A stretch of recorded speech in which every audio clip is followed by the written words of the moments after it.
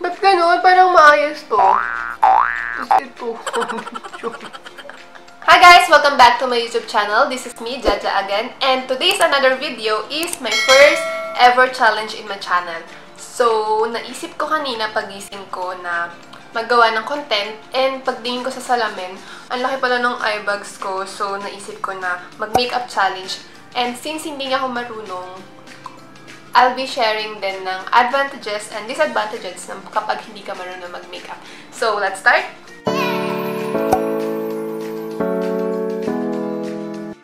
So, ayun, nag-start na tayo and simulan natin sa moisturizer. Ito sa kapatid ko kasi nga, kung napanood nyo yung last vlog ko, yung review ko ng cleanser, yun lang talaga yung ginagamit ko sa mukha ko tsaka pulbo. So, nakita ko dun sa cabinet ng moisturizer. So, ang moisturizer ng kapatid ko ay Nivea. So, simulan na natin. Oh my gosh, good luck sa akin. So, simulan natin sa list of advantages kapag hindi ka marunong mag-makeup. Ito para sa akin, ha? Ito para sa akin. Sobrang hassle-free. Kasi, pag may pupuntahan ka, ako kasi, pag may pupuntahan ako, lalo sa office, pagkabihis ko, magsusuklay lang ako, alis na ako. Advantage yun para sa akin. So, ayun, advantage para sa akin, hassle-free, kasi kapag, ayun din, kapag uuwi ka, galing sa trabaho, di mo na kailangang tanggal ng makeup. Siguro maghilamos ka na lang para malinis yung mukha mo. So, tapos na tayo sa moisturizer. So, next natin is BB cream. So, ito is from Skin Station. Natural Beige. Beige na yun. So, binili ko to nung Christmas party last year kasi nga, naiya din naman ako manghiram. Ang laki-laki ng mukha ko. Parang, nakasale daw kasi that time. So, binili ko na lang din siya. Sabi ko, magagamit ko din siya pag may mga event. Ganun. So, let's use this. So, puro natural yung gamit ko kasi morena naman ako. Sabi nila, maputi daw ako. Pero kiniklaim ko na morena talaga ako. Bakit ba? Morena ako. So, yan.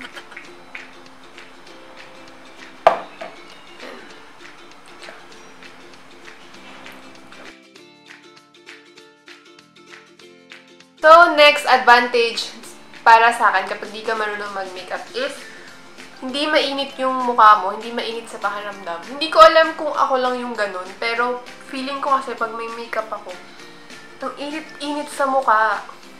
So, yun, parang feeling ko, advantage yun para sa akin kasi feeling fresh ka lang.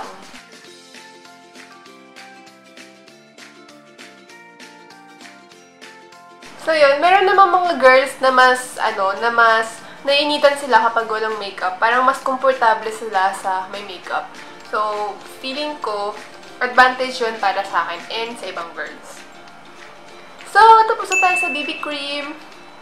Puti ba? Ang next natin is concealer. Ito. From Avon. So, ginagamit ko siya kapag meron akong pimple mark kapag yun nga, may event. Bumibili din naman ako minsan ng pang makeup kasi nga, in case of emergency. So, third advantage para sa akin kapag hindi ka nag-makeup or hindi ka marunong mag-makeup is hindi magastos. Diba kapag nag-makeup ka, as in, kailangan kompleto ka sa makeup, tapos minsan, pag may mga bagong brand, parang gusto mo siyang i-try, parang you can't help yourself but to try it. Yun ba yun?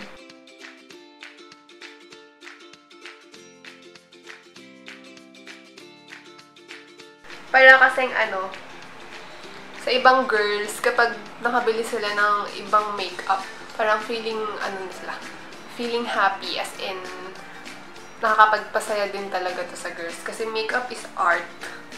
Depende na lang talaga sa girls kung gusto mo or ayaw mo. Ayan, okay na tayo sa concealer. Feeling ko okay na. So, next natin is foundation. So, meron tayo dito Jassy. Ito, sa akin to. Nabili ko kasi to nung nag-Santa Cruzan ako kasi hindi nga ako mag-makeup. So, walang available na mag-makeup sa akin nun. So, may nakapagsabi na free makeup kapag bumili ka daw ng item sa department store. So, ang binili ko is ito. Kung ano yung ginamit sa akin ni ate nung nagpa-free makeup ako, yun din yung binili ko. So, wala siyang bawas. Yan. Tapos, meron akong brush. Kaisa-isang brush ko to. Binili ko to nung Christmas party naman, 3 years ago. Kasi, di ba, pag may makeup, mabilis akong pawisan. So, nag-ano siya. So, sabi nila, pag daw may brush ka, pwede mo siyang gawing pang-retouch. So, yun. Maglagay tayo ng foundation. Hopefully, maayos yung paglalagay ko. Ikaw, paano ito ilalagay? So,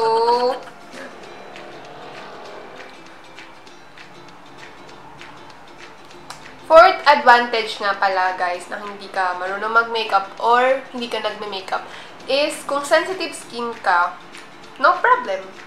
That's it. Kasi sensitive skin ako. Hindi ko alam mamaya, mangangati na ako. Pero sana wag. Pag sensitive ka kasi sa skin, sensitive yung skin mo, dapat, piling-pili, sobrang search mo yung brand na gagamitin mo. So ako, no worry. Kasi nga, hindi naman ako nagme-makeup. Paano ba maglagay ng foundation? Nanood lang ako ng isang beses sa YouTube kung ano yung sunod-sunod. Kaya natin sinabing makeup challenge kasi nga hindi naman natin alam yung proper na paglagay sa mukha.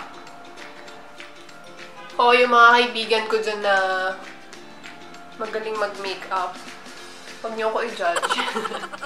Sobrang proud ako sa inyo. Huwag nga kayo.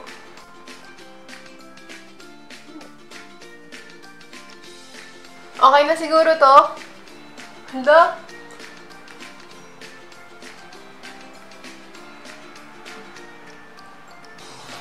Guys, may pahabol ako. Hindi ko nalagyan ng concealer yung pimple mark ko. Ang laki kasi. Tapan natin. So, tapos na tayo sa foundation. Ang next natin is blush on. Meron ako dito Evie, Ever Belena. Sa kapatid ko din to. Kasi nga, wala ko pa, no? Kasi pag, ang natatandaan ko lang kapag mini-makeupan ako, pinapangiti nila ako pag nilalagan ito. So, try natin. Ngiti tayo. Kasi para daw pantay, yun yung naririnig ko.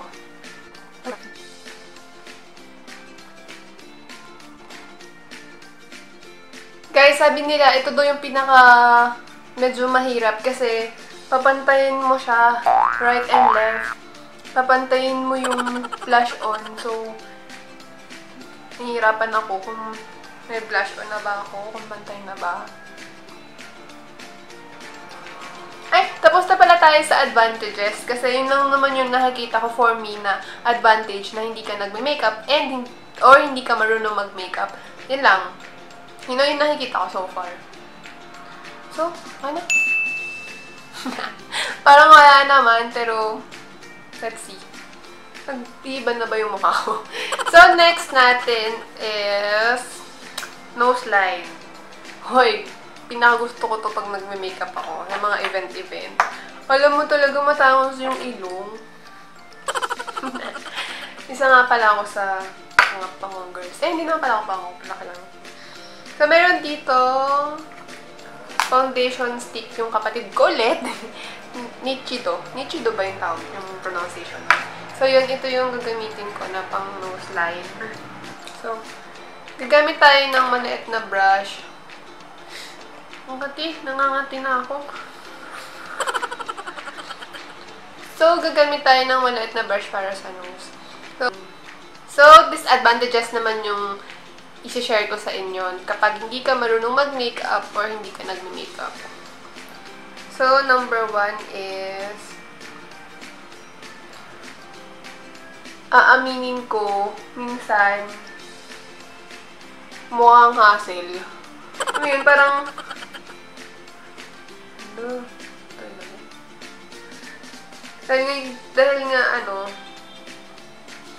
dahil nga hindi naman ako baby face, hindi naman ako baby face. Minsan, kapag maghapon sa office, ayun, mukha kang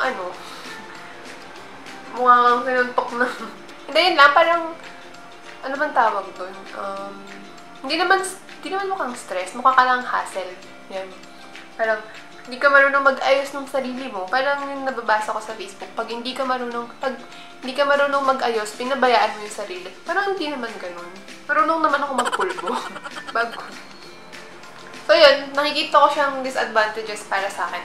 Kasi minsan, pag lalabas ako, tapos, parang ang hassle ng mukha ko.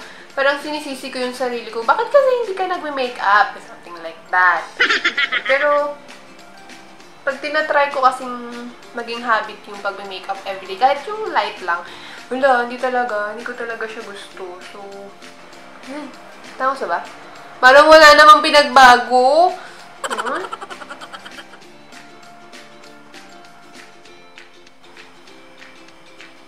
Tagilid ako. So, meron na tayong ilong.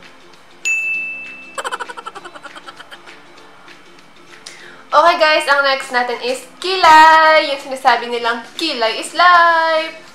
Totoo ba? Kilay is life. Ako kapag nagugustuhan ko mag-ayos, ang lalagay ko lang talaga sa mukha ko is kilay, lip tint, tsaka pulbo. So, feeling ko, kilay is life nga. Kasi siya, as in nakakapag-paayos naman nga talaga siya ng face ng mga girls. So, marunong ako maglinis ng kilay. Natutunan ko to sa isang college friend ko. Hi, May Joy, Mare. Ikaw yung nagturo sa akin na maglinis ng kilay using blade. Yung iba kasi natatakot. Pero ako, nililinis ko yung kilay ko kasi maliit lang yung kilay ko and sa buhay.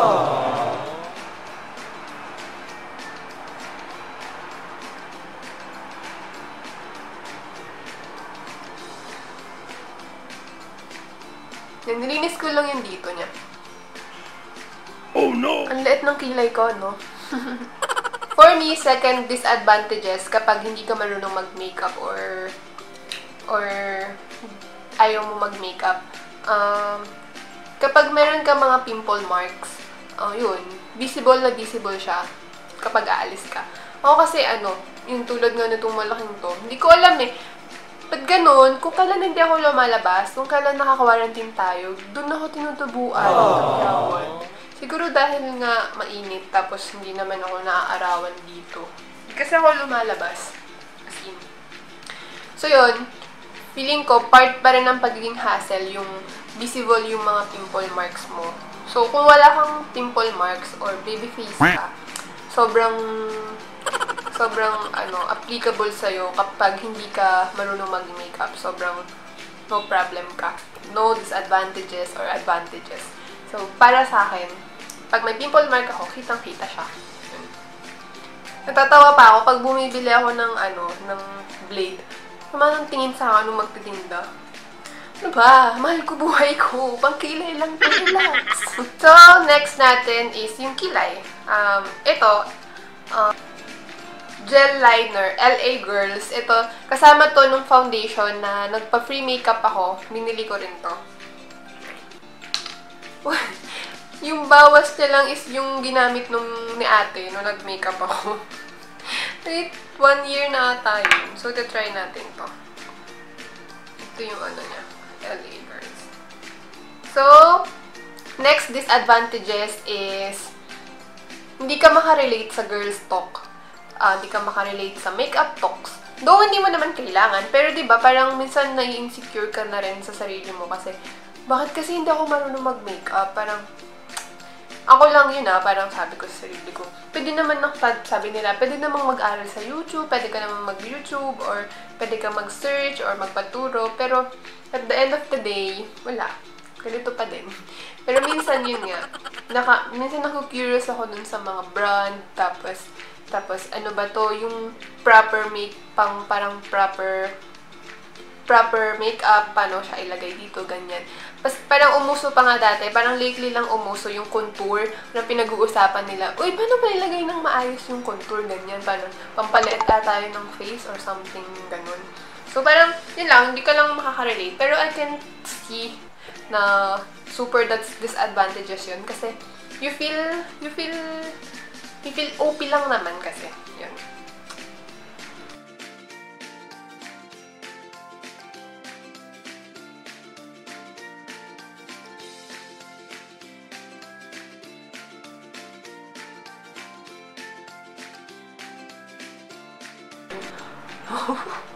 Ang kapal! Ano ba? Don't worry, may brush naman ako.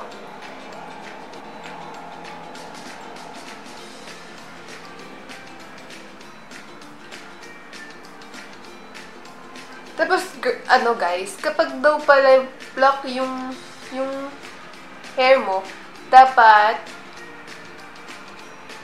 dark brown yung pangkilay mo. Ito, brown ata to. Hindi ko alam na may pa ganun-ganun pala.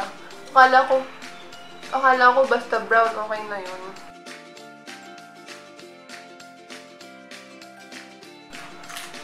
Konting ganito.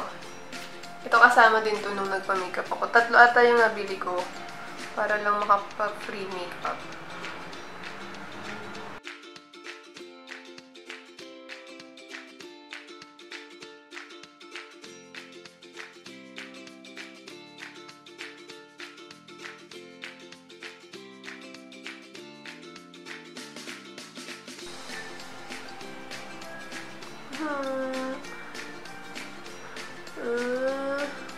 Iiyak na ako. Natutuwa ako man sa magaling mag-makeup. Ano nyo naman yung kilay ko.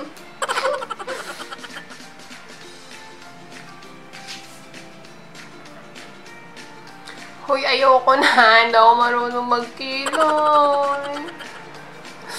Ayun na. Okay lang, challenge lang naman po. Hindi naman ako lalabas.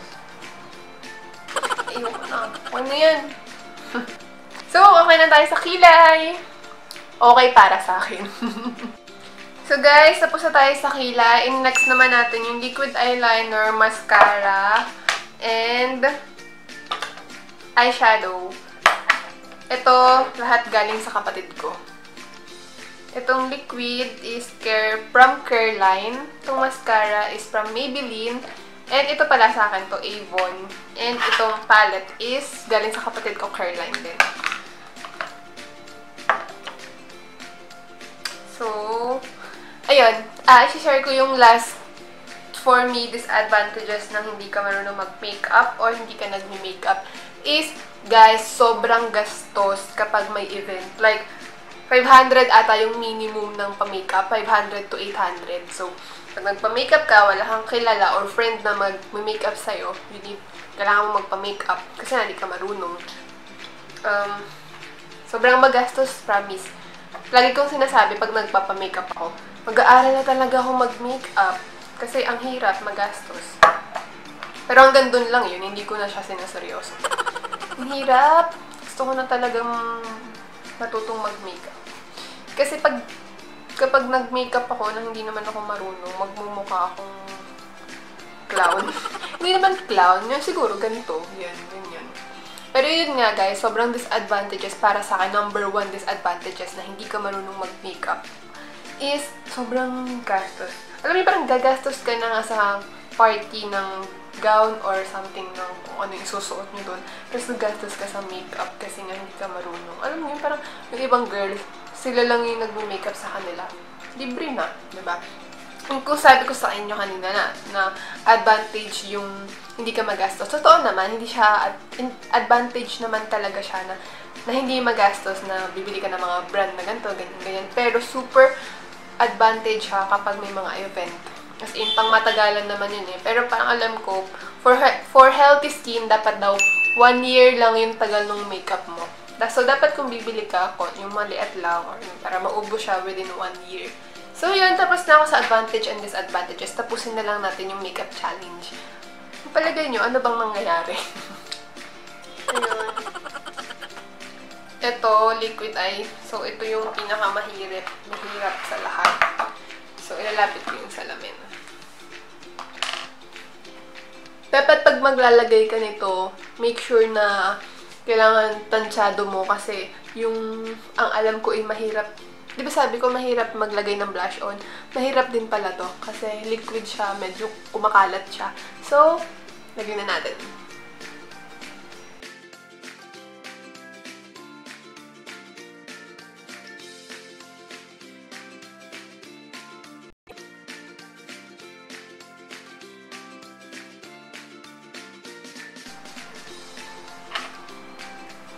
So, ayan. Kailangan din siyang patuyuin. So, ayun. Naalala ko nung college ako, mahilig ako maglagay ng eyeliner, liquid eyeliner. Kasi, ano yung umuuso, yung may mga pag-ganun-ganun. Tapos, sunod natin is eyeshadow. Hindi ko alam kung paano maglagay ng eyeshadow. Bahala na. And, isang naririnig ko kapag may nagme-makeup sa akin, kahit daw anong lagay ko dito sa ano ko, mata ko, dito, pag gumanyan ako, wala na. Wala na. Parang, yung effort mo na paglalagay is, siguro pag nakapikit ako, pipikit ka ba sa party or pipikit ka ba sa ano? Hindi siya masyadong nakikita, so hindi na natin siya masyadong nalagyan ng effort. Kasi mo siya marunong. So, ang ilalagay natin is siguro brown, kasi yun yung lagi yung nakikita ko. Paano ba ito ilagay? Brown. Ano ba?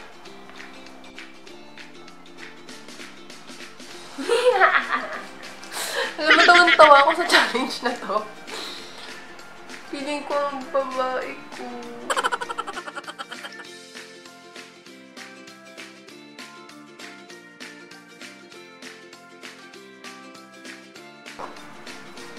Lagyan ko konting pang glitters. Lagyan ko konting white.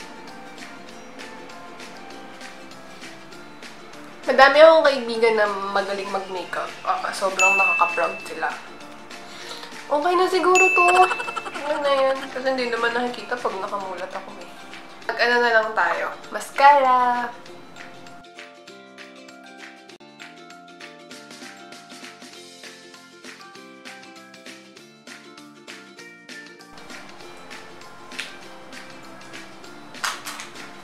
Ayan. Meron akong pilik mata. Meron akong naglagay na akong mascara. And, ang last natin is lipstick. Ito, akin naman to. Kasi, pag umaalis naman ako, like something pupunta sa bayan or ano, kailangan may lip tint tayo. Ang lip tint ko is Maybelline. So, naglagay na tayo ng lipstick.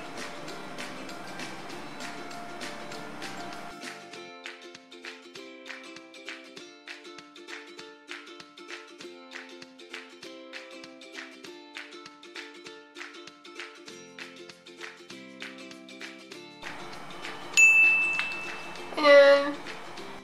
So, this is the result of makeup challenge. Hindi ko alam kung kaya ko lumabas ng ganito ko. Mas may kilay. Hindi ko alam kung may nakikitang blush on. So, this is my eyeshadow, mascara, lipstick. So, ayun guys, tapos na yung makeup challenge natin. And, ito yung kinalabasan. Kayo na yung mag-judge. Lalo na yung mga kaibigan ko dyan. Mag-PM na kayo sa akin.